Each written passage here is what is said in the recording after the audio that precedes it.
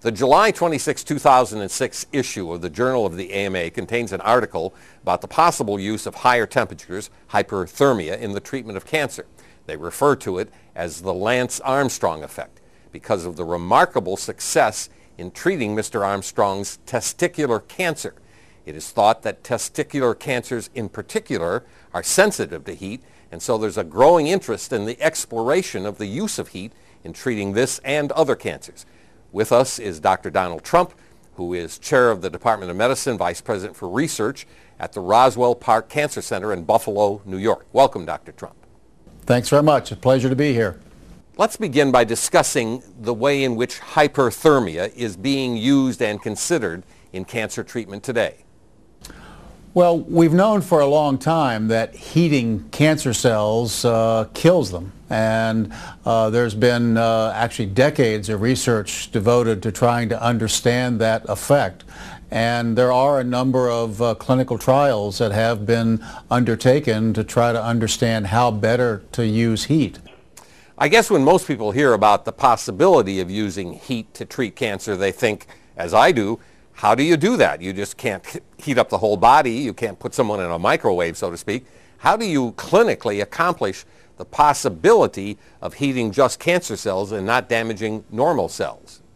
Well, there are a couple of ways to specifically heat cancer cells. There now are techniques in which you can place radio frequency antennas on the ends of needles, basically small steel wires, and administer heat into those wires by using microwaves. You can heat those wires up. So if you put the wire in the tumor, you can heat the tumor.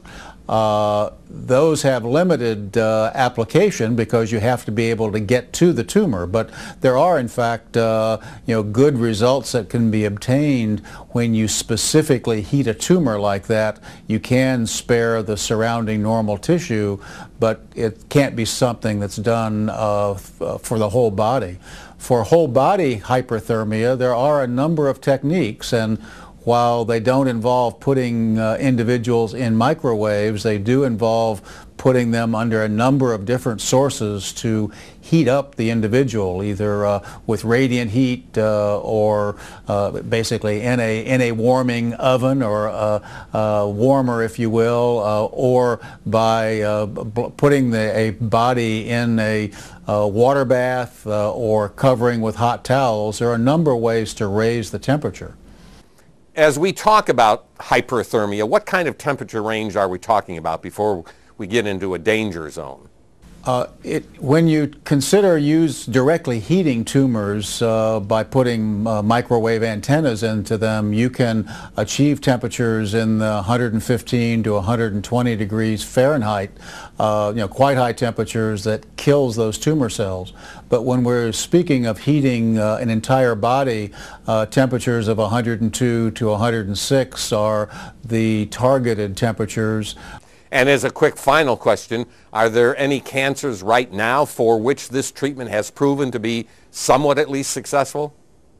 Well, I mentioned earlier the direct heating by placing microwave antennas into tumors, and that's clearly been shown to be useful in tumors that involve the liver, either primary tumors that start in the liver or tumors that have spread to the liver. That's probably the best example of heat-destroying tumors. And then there are small studies and encouraging clinical results in a wide variety of tumors that indicates that this approach does have merit and should be pursued.